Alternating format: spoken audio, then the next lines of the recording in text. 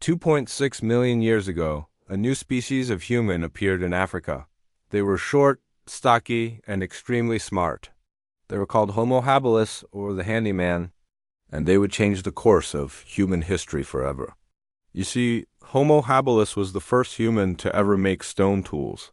They would use rocks to crack open nuts, cut up tubers, and even kill animals. This gave them a huge advantage over other humans and animals alike.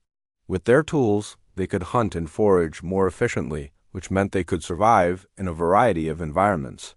And as a result, Homo habilis would become the most successful species of human that had ever existed.